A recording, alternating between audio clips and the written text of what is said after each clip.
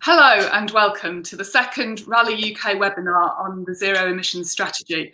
And a few weeks ago, we were actually able to do a webinar about sustainable transport, active travel and micro-mobility. But this week, we're going to focus very much on e-cargo bikes and zero emission logistics and look at how that can contribute to a zero emissions transport network. So thank you very much indeed to everyone who's joined us. It's great to see so many people online. Thank you to our sponsor, Raleigh UK, for hosting our experts today. My name is Beate Kubitz, and I'm an independent researcher, writer, consultant in new mobility and innovative transport. And for the last 9 months, I've been running a cargo bike delivery project in rural West Yorkshire, which has been quite an interesting experience. So without any further ado, let's have bring the discussion round to our participants today. I've got Kit Allwinter, the Active Travel Policy Officer for the West Yorkshire Combined Authority, Aaron Nugent, Head of Programme Delivery for e-cargo bikes for the Department for Transport, and Rosie Knight, the Programme Manager for the Energy Saving Trust, who's the e-cargo bike lead. So welcome you. We've also got Ed Pegram from Raleigh UK, who's I think struggling slightly with his connection at the moment, but we're hoping that he'll join us very shortly. So the format today is very informal. We'll be going around in order with our participants, letting us know a little bit about what they're doing with respect to e-cargo bikes. And then we will throw the floor open to questions, and it will be very much a chance for our attendees to ask questions, find out more about specific programs, and discuss with our experts how cargo bikes can help a sustainable transport future. So, Kit, would you like to talk us through what's happening in the West Yorkshire Combined Authority with cargo bikes? Yeah, sure. There's certainly quite a lot going on. I've actually just come from a site visit looking at hopefully doing some more with it, hence why I'm a bit damp and my glasses are all steamed up. So if you do raise questions in the text, I won't be able to read them, but I'm sure Beate will put them to me if they're relevant. We're quite lucky in West Yorkshire. We've got a sort of a whole range of things happening around e-cargo bikes.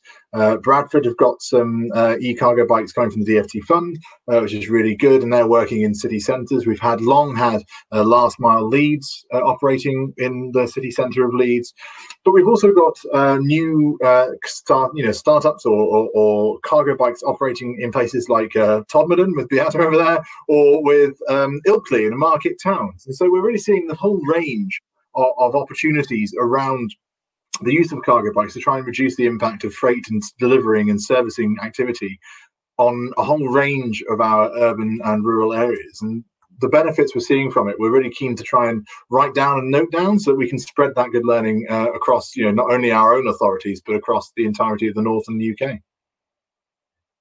Thank you, Kit.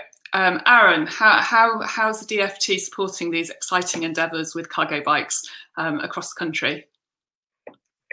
Hi everyone, I'm Aaron Nugent, Department for Transport, and I was leading on the cargo bikes programme. So back in 2018, September, Jesse Norman announced that we'd be investing 2 million in e-cargo bikes, and it was going to come from the zero emissions fund from OLEV and linked into that. So luckily enough, we got that 2 million and we launched our e-cargo bike programme in April 2019. The specification was delivered and developed with UK Cycle Logistics Federation and Bicycle Association, and delivered for us by Energy Saving Trust. And Rosie's here to talk about how the programme kind of went and what we delivered later on. But from my perspective, I think it went probably not as sort of great at the start, because we were expecting perhaps some large organisations to come in with big orders. So we're kind of prepared for that. And that didn't happen. We got a lot of small, medium enterprises coming in, which is fantastic. But to spend £2 million is quite a task. So that's why we acted quickly to use the local knowledge and expertise of our local authorities to see what they could do and come up with in terms of schemes to generate that local interest and use that local knowledge and expertise. So we developed the programme into a local authority offer, and that went really well. And in fact, I think we had more bids and sort of a greater level of funding applied for than we actually had in the end. So it's a really good move by us and Energy Saving Trust to do that. Going forward, we're hoping to continue to invest in e-cargo bikes, and it was one of the commitments in Gear Change, which was the government cycle and walking plan that was published in the summer during COVID. So the details of that are still yet to be developed, but it is a commitment in there. And I think the success we're having with the current e-cargo bike fund with Energy Saving Trust is going to help a long way to stimulating that and continuing the programme. Thanks, Aaron. Rosie, would you like to fill us in with the Energy Saving Trust role in promoting and spreading the love for e-cargo bikes, which has been happening for the last over a year now? It's been great seeing the scheme bikes hit the ground rolling. Yeah, it's been a really interesting project to be part of. So Aaron's kind of given a nice introduction to the scheme, and as he mentioned, the Energy Saving Trust for kind of administering it and supporting the applicants and processing the applications. So that formed the national scheme, which we began with, and then later on developed into a local authority scheme, which ran alongside the national scheme when we realised that we needed to really capitalise on the use of local authorities and their knowledge of their local areas, and also being kind of being role models in the local areas as well. So that's what we decided to develop, and it ended up as a huge success. We had 58 different local authorities applied to us for funding, which was a great result after what Aaron explained as a kind of slow start to the year. And we managed to fully allocate the funding that was available, which is a really nice kind of way to finish. This year, what we've been doing is supporting those local authorities with their applications. It's been a bit of a slog. COVID has obviously impacted lots of the procurement and kind of supply chain. So lots of the local authorities are really only just receiving their bikes now and into the new year. So we've been supporting them with the kind of setup and design of their projects, troubleshooting with them.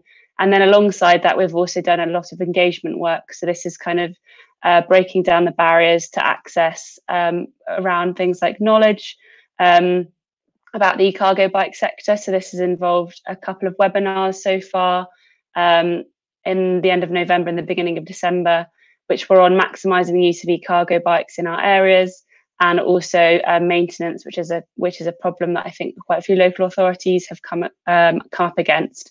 So really trying to kind of share our learnings. And we also had panelists from kind of key players in the e-cargo bike area, like MP Smarter Travel, and we also had Fully Charged, the e-bike store. We've also had applicants speaking. So we've had Colchester, Brighton, Cambridgeshire, all sharing their experience as well of kind of either setting up their projects or what they've faced when looking at maintenance, security and storage and things like that. And we've got some more engagement planned for the rest of this year. Thank you, Rosie. I think we've temporarily lost Ed, so maybe we'll come back to him if he's able to rejoin us. So the first sort of question that I've had actually on the list, and also something that I'm quite interested in, is how many of the local authorities actually received the money, and how can we find details of the pilots, how they're set up and how they're functioning. And I think what I particularly would like to know is how what the different roles the cargo bikes are having, because I've seen different cargo bike projects. Some of them are very involved in sort of, you know, logistics, kind of DHL style logistics. We've got a subcontracted scheme in Manchester where the DHL subcontracts to a cargo bike logistics operator. We've got different micro logistics happening in Bristol and places like that. But what are the other sorts of models that are out there? Local delivery, you know, using them in different ways. Have you got a kind of like nice overview of the sorts of things that we're going to see in the next few years? Yeah, absolutely. So I think your first question was who got the money and kind of where can you access that information. So there were 18 successful local authorities, and we did a press release at the time, but it's available on our website. I think perhaps the best idea is to kind of circulate a link after the webinar, but all 18 local authorities are kind of listed with the amount of bikes each. Claims were due end of November, so in theory, most of the local authorities have their funding now. last few kind of claims are still being processed that have had to go back and forth a little bit. In terms of use cases, there's a huge range, which was something that we were really pleased with when we were looking through the local authority applications. So there are the more traditional use cases, kind of courier and logistics, first mile, last mile things. But there's also some really nice use cases within local authorities. So that was a specific stipulation of the local authority scheme, is that the local authorities could use bikes within their fleet, or they could kind of partner with local businesses. So within local authority fleets, we see use cases of things like street cleaning, park maintenance, trade waste collection, and things like that. And then with businesses, a lot of it is food delivery and courier services, but also kind of mail distribution. Lots of local authorities have worked with local universities. So that could be kind of transferring things between campuses, transferring books between libraries, parking permits, that kind of thing. So there is a huge range. And we've also seen things like pool bikes, leasing schemes, try before you buy. So hopefully lots of different businesses will be able to experience, what it's like having an e-cargo bikes and be convinced of the benefits without having to kind of put up that big capital, well, not big capital cost, but capital cost that could be large to a small business. Thanks, Rosie. Kit, do you have any examples? I know that we can kind of, at Cargodale, we get stopped in the street sometimes with people who would like to have a go on the cargo bikes because they're thinking of replacing their car. So that's been quite an interesting, the amount of interest that they actually gain when we're out and about on them is pretty good. So Kit? Yeah, I mean, we've got one, there's, if you take that Ilkley example I mentioned earlier, that's quite interesting in that it's doing it's kicked off particularly as a result of COVID. It's been doing local deliveries of food and takeaways, as it were, in the Ilkley area from all the independent restaurants and bars up there that have joined together to form a kind of collective to try and keep themselves going in these, slightly unprecedented times, as we always call them. So it's been really interesting looking at that. Obviously, another quite common use, as Rosie said, is the sort of universities or hospitals. NHS trusts are quite keen to explore a lot of this stuff as well and try and reduce their carbon footprint, particularly when they might have nearby campuses that often end up sending things to and from each other by taxi, which is, firstly, incredibly expensive and B, not very sustainable. So whilst taxi drivers might not like it, moving that towards cargo bikes is certainly something that we've looked at here in West Yorkshire across a number of different locations. We've not yet found one that we want to take forward, as it were, but it's certainly something that we always look into. And as we're looking at redeveloping certain health sites in West Yorkshire, it's something that we're bearing in mind. Obviously, it's slightly different from us to, say, Manchester, where health is devolved as well, and there's a certain level more being able to tie it up. The key thing that we're really concerned with at the moment is making sure that whatever infrastructure we put in or limitations on motor traffic that we put in, these don't apply to cargo bikes, and that cargo bikes can use all of our infrastructure. So that therefore, the benefits of having a cargo bike are much, are more enhanced over having a van. Thanks. Yes, one of the projects that I was involved with as an evaluator had a cargo bike run by with their locksmiths at one of the universities in Manchester, and Oxford Road being Oxford Road, and it's shut to motor traffic. He was much faster to answer calls than anyone else because he didn't have to make a 3-mile round trip just to cross Oxford Road. So yeah, so there's a definite use case where the cycle infrastructure is better than the motor vehicle infrastructure. Aaron, what kind of strategic roles are you expecting for cargo bikes in the sort of like overall department's kind of plans for a future zero emission transport strategy? Yeah, I think, as I said in my intro, we have got a commitment in the gear change plan for e-cargo bikes and supporting e-cargo bikes and freight to try and replace those kind of vans and transit vans and things that go about towns and cities delivering those goods. And originally the cargo bike program was predominantly focused around those last mile deliveries. So I think that's kind of where it's heading. But it's just interesting from a personal point of view when you're going about when you're involved in the program, and then you go about your local area and you start noticing where businesses have got like a moped or something like that, or using a van, and you start noticing things, well, that business could probably use an e-cargo bike. And I'm just conscious of how you get to that type of market and how you get to everyone. And I think going through the local authorities is the best place for us to start with that, rather than kind of having a scheme and then expecting people to stumble across it somehow. If that's how it happens, I know you can do your best to attract all of these companies, but it's really difficult. So I think we're relying on that local knowledge to get in there and stimulate that kind of growth. Thanks. I've got a couple of questions that are quite practical here and quite interesting in terms of like the logistics of adopting cargo bikes. One is from Mark Strong down in Brighton. What point do the panel think it becomes more cost effective for a business to buy an e-cargo bike rather than use a logistics company? So it's the weighing up that, which we have also with motor vehicles. At some point, some companies subcontract their deliveries out to other companies with vans, and others have their own in-house van to make deliveries. And I think it's quite interesting how that could be modelled into cargo biking. Rosie, do you have any kind of case studies of doing the cost benefit analysis for that?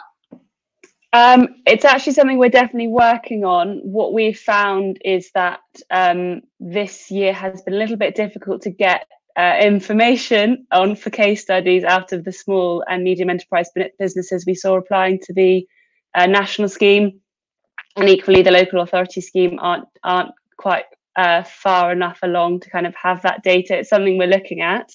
In terms of kind of getting an e-cargo bike for your business, I think things that you need to consider as well as cost is kind of the storage and the maintenance side. So if you have a place to store it, that's a really good place to start. E-cargo bikes are famously a little, sometimes can be a bit difficult to store because they're kind of obviously a lot larger than a bike, but can't be stored outside like a kind of a small van can. I think what we have got a last mile guides which do a breakdown of the kind of average running costs.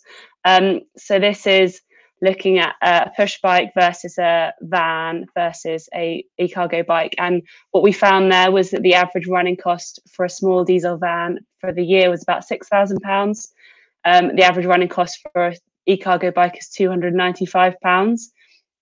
So it is a significant decrease versus a small diesel van. I'm not sure how much that helps your specific question of kind of using someone else's e-cargo bike versus your own, but if you kind of look at potentially around a £295 average running cost for the year, hopefully that might help your sums. I guess that's mainly the cake budget for the riders, isn't it? The £295. So yeah. So I on a serious note, one of the things that we've found with Cargodale is that our monthly insurance is about £100 a month, whereas if we were running vans for delivery, that would be a lot greater, besides the cake budget for the riders versus the fuel costs and things like that. And the fact that anyone can ride a cargo bike, obviously you have to train people and make sure that they're riding safely, but you don't have the same driving license requirements as you do for van driving.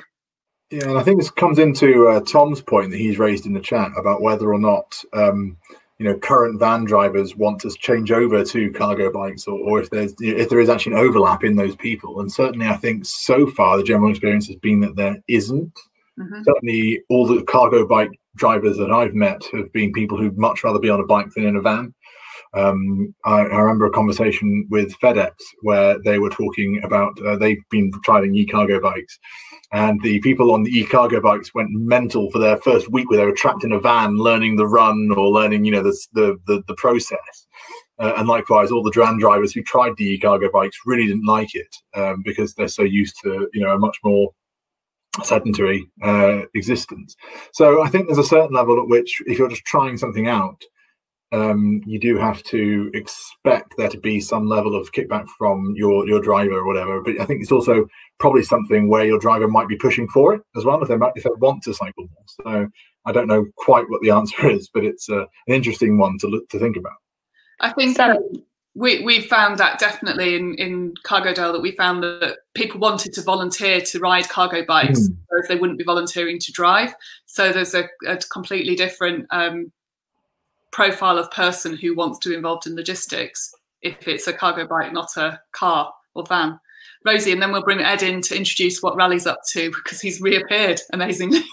Something to Kit's point is that to add is that there are becoming more and more models on the market that are four-wheel and do have that kind of cover on them, which kind of getting closer and closer to a van. So hopefully with more models available, more traditional van drivers might be kind of happier moving into an e-cargo bike. Thanks, Rosie. So Ed, welcome to the Raleigh UK seminar on active travel and zero emission transport. Would you like to share with us what you've been up to for the past year or so on cargo bikes and the contribution that you're making to this strategy? Sure. Hopefully you can hear me. Okay. Oh, brilliant. Yeah, firstly, apologies, had some technical issues there. Clearly, I think the rain here in Nottingham was affecting the internet connection. So really interesting just listening to your final points there. I think, you know, I think we have to be mindful about the market, road users and the products that we introduce. I mean, the current products that we have certainly do focus on an adaptation of the bicycle. I think, like you're mentioning, you know, there's lots of new models that are entering the market that sort of blur the lines between a commercial vehicle and a bicycle. And I think, you know, as the market grows, what we really need to do is work with local authorities and central government to make sure there's the right training, both for users, the right understanding from local authorities, and the right infrastructure for these new vehicles that are on the road. But I mean, for Raleigh and for me, it's been about getting the product out there in front of as many people as possible. Actually, if I'm honest, it's a growing market massively. If we look at what's happening in Europe, sales of cargo bikes are doubling, but they have vast infrastructure for cargo bikes and bicycles in general. And I think we're playing catch up to a certain extent. Having said that, there's some big changes with the gear change document and all the funding for active travel, which is great news. So, you know, for us, it's about getting people testing the products in the right way so that the market grows in a sustainable way and a safe way. You know, cargo bikes is totally different. So, like I said, it's about getting people testing them and getting people trained to use them properly, much like how you guys are using them in the Calder Valley. So it's about getting bikes out there to trial and see what they're about for us. It's certainly been exciting trialing cargo bikes in the Calder Valley, that's for sure. I've got a few questions sort of around legislation coming through. I think one in particular is about the more powerful cargo bikes and whether with the UK withdrawing from the European Commission's Motorcycle Working Group, has the DFT already taken a decision regarding the continued application of EC 168/2013, which is the type approval for L category vehicles or e-bikes with more than 250 watts? And there's quite a practical application for this. One of the things that we had in Cargodale is we find that we can use a single motor cargo bike for the hilly climbs around the area, but we can't use a trailer, a power assisted trailer with a cargo bike, because that technically is beyond the specification that a cargo bike is legal for. So having two motors, one on a trailer and one on a bike, not illegal. Is that potentially something that we could change or decide on? And also the other thing is, you know, what about more powerful e-cargo bikes? Is that a potential possibility? Aaron, would you like to comment? Yeah, it's not something that I'm currently involved in or aware of, but obviously with the kind of Brexit situation and things like that, then it gives you more flexibility to develop different standards and regulations to suit us. And I think in terms of e-cargo bikes for us, it's kind of relatively early days, so we've got to use that learning that we get from our programs and from delivering the schemes. And if there are barriers to using e-cargo bikes or for people using e-bikes, then that needs to be taken into account and then factored into any future developments. So not currently something I'm aware of or involved in, but it seems a sensible approach to sort of learn from what we're doing and then use that learning to develop any future programs and products going forward. I think there is quite an interesting sort of gap where Rosie was talking about the e-cargo bikes that technically fulfil the criteria to be a pedal cycle because they are assisted by electrical power, but are much more shaped like a little tiny weeny van, and then the quadricycle type approval where you've got sort of things that are bigger that have more legal requirements around them. So I think there's definitely a sort of small vehicle question mark, and I think the DFT actually consulted on that as part of the Future of Transport consultation. Was it last year? I've completely lost track of time this year, but I think it was only last year that we all commented on that. So I've got some more questions here for anyone to jump in with. Are you noticing an increase in interest after the growth of active travel infrastructure delivered through the pandemic, including the cycle lanes and low traffic neighbourhoods? Do they create a better business case for cargo bikes? Anyone want to come in with that? Go on, Kit, go for it. It's an interesting one because traditionally a lot of couriers or hauliers and third-party logistics firms who do these deliveries are against LTN schemes initially. Anyway, they aren't necessarily in favour of them straight up because they see it as making their lives more difficult and increasing their journey times. And there's kind of two responses to that. One is to suggest that they take an e-cargo bike, which obviously fits through the gaps in the planters, and off they go. They've not lost any journey time. And that's certainly something I know some of them are looking at, particularly in areas where there's been a large-scale deployment of them, like in London. But what's also interesting is that actually the LTN impact in terms of once it's bedded in beyond the first few months is obviously to actually reduce traffic and through traffic in an area. And by taking traffic off the roads, it often actually enables more deliveries to be done and reduces congestion. So actually it speeds up the van times as well. So LTNs have benefits for both e-cargo bikes and for van travel, even though it might seem slightly counterintuitive. What is interesting, though, is that in terms of sensible routing for small packages, cargo bikes are definitely preferable. In that they can nip through, do through routes through areas, whereas vans are often much better used for slightly larger deliveries where they can drive up to a central point, stop, and then deliver to a number of households. Anyone else would like to comment on that? Yeah, if I could jump in there, it's actually a really interesting point. So I think we're kind of mirroring what Kit is saying there. We're not saying that cargo bikes or Raleigh cargo bikes are the complete solution. I think we're just trying to say that there is this huge opportunity. As an example, lots of delivery vans drive around in these sort of large commercial vehicles, and they're only a quarter full.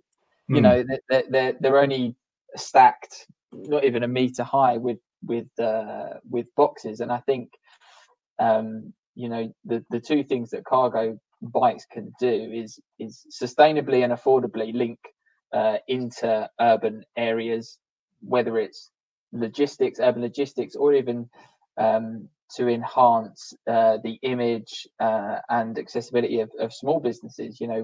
We've been having discussions with butchers and bakers and all sorts of really small businesses that have taken interest in cargo because it's an affordable way of moving goods. So I think that's really key to it. And I think in answer to your question there, I think yes, the pandemic and the wider effects of it have really meant that everyone is looking at any kind of alternative, businesses, individuals as well. So I think, you know, one thing that has been touched on is, you know, family cargo bikes. There's this massive opportunity for family cargo bikes to assist with you know, effectively transport families.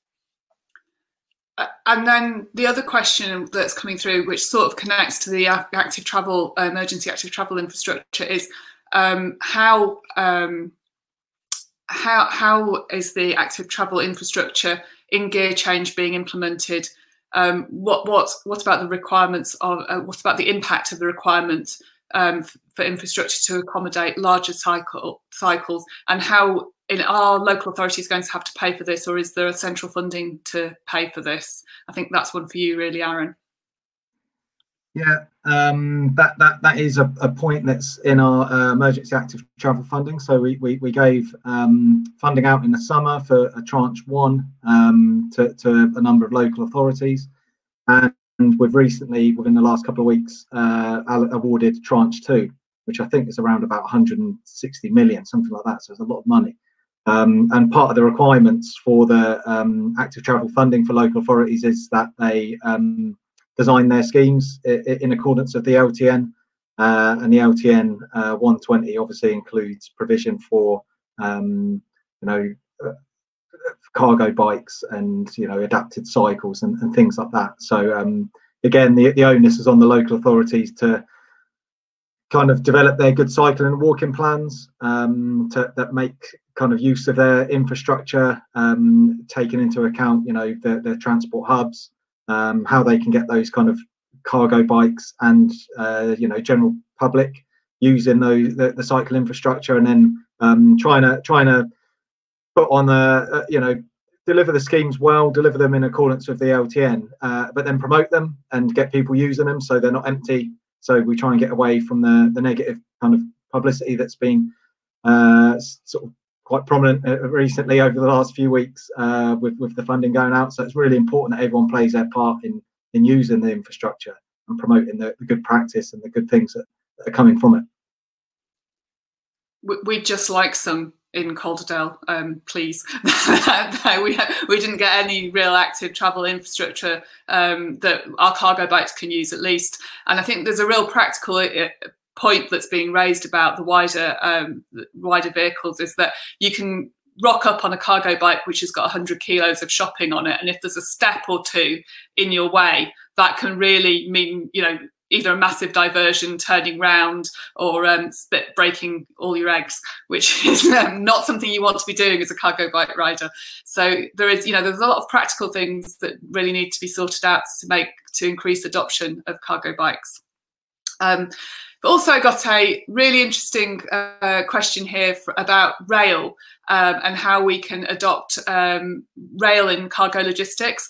And it's from Deb Carson, I think. I've just lost it, I'm afraid, on the but it was asking about how we can incorporate rail in passenger rail, so small package transfer between stations, so that cargo bikes can take the onward delivery.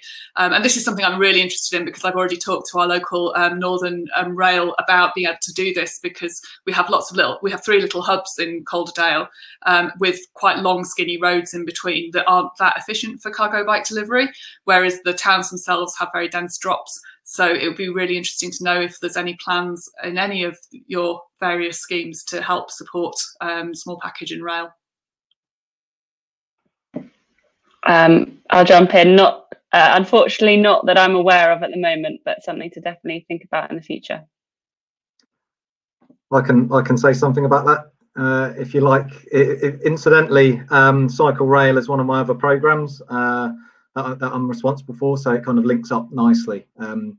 And predominantly we've been concentrating on cycle parking at stations and improving you know, access for bikes to use their bike as part of their journey and going onto the train. And our delivery partner Sustrans, I'm currently talking to them about the opportunities that might exist, particularly with Northern, to maybe trial something, movable seats, that type of thing, so we can, if the seats aren't booked out, we can you know, make use of that space for cargo, and then obviously when that gets to the other end, what happens to it? It's going to need space for people to unload it, and then you know, pull up and move on, and then go onto the local network with, again, good infrastructure. So again, it's trying to tie all of these things together into one seamless kind of package is the trick. But it's early days.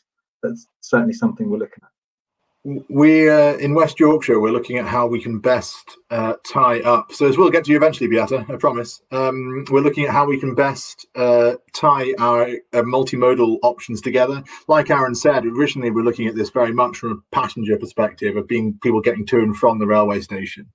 But like you say, places like the Airedale or the Wharfdale lines, where it's 100-mile-an-hour electric rail passenger stock rattling up and down, which is, you know, especially at the moment, is quite empty during the day. There's a real opportunity that the roads on these are very congested, and actually a cargo bike and a rail combination would be much faster. A good friend of us all, I'm sure, David Holliday, has, you know, done endless studies that demonstrate the value of doing Edinburgh to Glasgow. And so I think you can really, you know, it does really stack up. What's interesting is about making sure, though, that, like Aaron says, that there's step-free access to all the platforms so that the cargo bike can go straight through. And that's where we end up with issues potentially around things like gating at stations. That, you know, we're trying to bring in gates across a lot of the rural network to try and, you know, manage revenue better. How can we get cargo bikes through that? And of course, a lot of our stations and networks still aren't necessarily disabled friendly yet. So we need to make sure that as we roll out improvements from an equality perspective, that we can make, you know, small changes here and there to those plans can suddenly make cargo bikes on the platform very viable indeed. I know also that there is currently ambition within Northern to look at better integration between cycle and rail. I don't know if that extends to cargo, but I know they've been looking at whether or not they could do something similar to what ScotRail have done with the old 153s, is it? Single old DMUs, where they're basically taken out seats and turned them into bike carriages. And there's no reason at all that if you did that, you couldn't have flat spaces in there for cargo bikes to even go on the train between stops. I think, yes, definitely. The step-free stuff is really, really important. I think it's very important generally for an accessibility point of view. And, you know, I live near a station, Todmorden Station, doesn't have step-free access to both platforms. So it would be pretty tricky to do that at the moment in both directions. So I think there's still quite a lot of pieces to the jigsaw that aren't specific to cargo bikes. They're more about, we need, you know, a lot more level access. We need better cycle infrastructure in general, and more kind of understanding that not everyone can, you know, can do things on really skinny pavements, even, never mind skinny cycleways.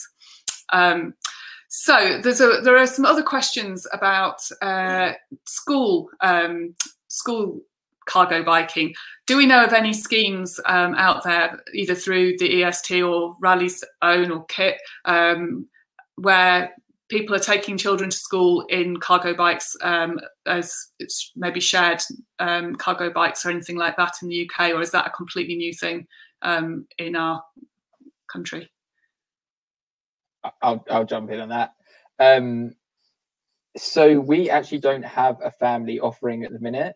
Ours will be coming next year, but through early conversations that I've had with local authorities and some retailers we've had, you know, if you take Cambridge as an example, cargo bikes there, in particular family cargo bikes, I think mainly it's because the fact that they have really good infrastructure and wide cycle lanes, so completely segregated cycle lanes, particularly on the sort of inter-urban links. So they've guided bus routes with large separated cycle lanes that travel all the way from park and rides, which are on the outskirts of the city, right into the centre. And I think that in itself encourages people to go by cargo bike. But Cambridge will be introducing a loan scheme where they purchase a number of cargo bikes, whether it's family or business bikes, to loan to people for short periods of time to see if they're a viable solution. And that'll be a multitude of brands and cargo bikes, different shapes and sizes, which I think is probably a brilliant initiative. I think there's lots of barriers. We find security, an issue. We find parking, perhaps cycle confidence is another issue to cargo bikes, and besides all of that, they're quite a financial commitment, and I think we've seen it with electric cars. The adoption of electric cars will come, but because it's such a huge financial commitment, people are a little bit, they have reservations. And so schemes like this, the sort of try before you buy that Cambridge City Council are going to run next year, I think will be absolutely vital to the success of business and family cargo bikes. Anyone else? You're looking keen. Sorry, Rosie, after you. Thanks, Kit. I was also gonna give the example of Cambridgeshire, so I'll keep it short for us. So we lots of the local authorities haven't specified exactly if it's kind of a leasing scheme or a pool scheme or residential sharing scheme. We don't know exactly that's going to benefit families from going to schools, but we imagine, and Cambridge is one of them, which is obviously setting up this try before you buy scheme, and they have 30 bikes which they were awarded through the grant fund. So I imagine that's something that's hopefully going to benefit lots of families and give them that opportunity to try before they invest. Okay. Yeah, I was just going to build on Ed's point about how and it comes back to our earlier point about cargo, how cargo bikes and rail. It's a whole loads of little things need to be in place to make it work. Currently in West Yorkshire, we're only just really starting the school streets revolution, where we can close the streets, around pick up and drop off times to enable those sort of cargo bike deliveries of kids to make sense in a safe environment. I think the other thing that's important to think about when it comes to the cost of an e-cargo bike is that we're not sort of trying to sell them as an alternative to a bicycle. It's very much an alternative to a family car, the second car, the runaround. And I think that comes hand in hand with the rollout of LTNs, is that if that little runaround no longer is the most convenient way to make most of those trips, but you still have small children you want to get from place A to place B, and there's a no through traffic route you can do that on, something that the e-cargo bike as an alternative to that Honda Jazz or that Vauxhall Corsa or whatever it might be really stacks up as an alternative. So we've got 3 minutes left. So very quickly, I want to just confirm that one of the people that tried out our cargo bike is now bought one and is using it in the hills above Hebden Bridge, never mind in the valley, to ferry her 3 children around. So it is completely possible, but as Ed says, that you need to have a lot of bikes out there to try and to give it a go and to compare the cost and everything like that. So very quickly, the last question from Ollie Ivans is about publicity. Are there any plans to have a national cargo bike publicity extolling the benefits, especially as today I've just found out on the internal chat that there's a landmark inquest into the death of Ella Kissy-Debris, confirming that air pollution was part of the reasons on her for the cause of death, and that's actually confirmed on her death certificate, which is a very painful and apposite reminder that this is a really important thing that everyone is doing, bringing cargo bikes into use and stopping the use of diesel and petrol vehicles and switching away from that as quickly and efficiently as we possibly can. So plans for promoting the cargo bike. Aaron? Yeah, I think it's not just cargo bike, it's all sorts of active travel, and promoting the health benefits and the air quality benefits that come with that, and it's on a individual level as well, but also for communities and things like that. So again, a lot of our programs involve working with local authorities, working with energy saving trusts, working with Sustrans, different delivery partners, and we all need to play a role in getting that message out there. And making that infrastructure that we put in that is so visible to people, getting it used, and looking for those good news stories to say people feel better, they're having less days off sick from work, they're happier, their mental health and well-being is a lot better from being active. So a cargo bike plays a part in that, and it's on the whole kind of supply chain and the whole chain to do that. It's not just on the central government, it's for everyone to get those good news stories locally heard and promote the good work that everyone's doing. Brilliant. And any more funding on the horizon either? For us, in terms of funding, it's in gear change, so it's definitely something we're looking at in conjunction with e-bikes as well. So you know, that's something in there, but the actual details on the funding is still to be decided. Brilliant. I think that's a really wide-ranging discussion on the whole of the sector and the area. Where are we? So, was there any other comments or notes that anyone wants to add? Always one thing, which was on the sort of publicity front, which is that we are planning in the new year to get in touch with our operators from Last Mile Leeds and Cargodale, sorry, Beate, and also the ones in Ilkley and the ones in Bradford, and really try and get that whole range from, you know, rural market town to big city, and really pushing how you know, we can support them, and how that they're finding the infrastructure useful, and how they're finding it better than vans, and trying to really get the message out there for West Yorkshire that these things are not just sort of a niche interest, but actually a really viable option for all sorts of different settings. So that'll be coming in the new year. Anyone? Yeah, and I'd just also say that we are planning on doing kind of local case studies on the biggest local authorities. We've got more webinars coming up and more engagement material, so we'll continue to share all our learnings that we've been given through the local authority grant and the national scheme grant as well. Is that? Just a final comment from us is that for next year we're just going to continue to do the same thing, you know, working with local authorities and businesses to get people on cargo bikes and testing them to see if they're viable for businesses and well, anyone really. So we just keep continuing pushing the message that they're a good thing.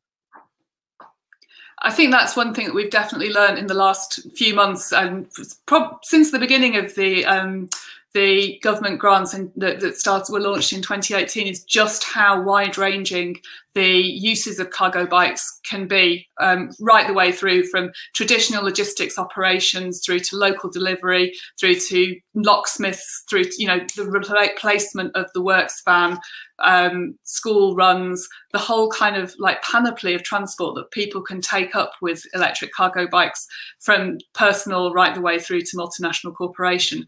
And I think that's where there's a massive opportunity for switching away from needing to use petrol and diesel vehicles, which is fantastic to know that it's relatively cheap. They're not cheap vehicles in themselves, but they are relatively less pricey compared to you know, £10,000 plus petrol or diesel car, and which ranges right the way up, you know, into you can tens of thousands of pounds. They're cheap to run, they require quite a bit of cake, but you know, the insurance is relatively a lot less, and the requirements are a lot less. And the fact is that the people that ride cargo bikes that I know are very happy people, because it's a great thing to do. It gets you outdoors and you feel like you're doing something that's positive, environmentally friendly, and shifting things around the world, giving you a bit of contact with people as you hand over packages, pick up kids, whatever you're doing. So I think one of the nice things about being involved in cargo bikes is that degree of personal contact and outdoorsness. And so, you know, it's been a great experience, and I'm very glad to have had so many experts to talk to me about this experience. Thank you very much, all of you, for your contributions, and I hope that the people watching have found that useful and informative. Do get in touch. We can look at questions after the event and provide links as well. So thank you very much, everyone, and goodbye for now. Thank you. Thank you.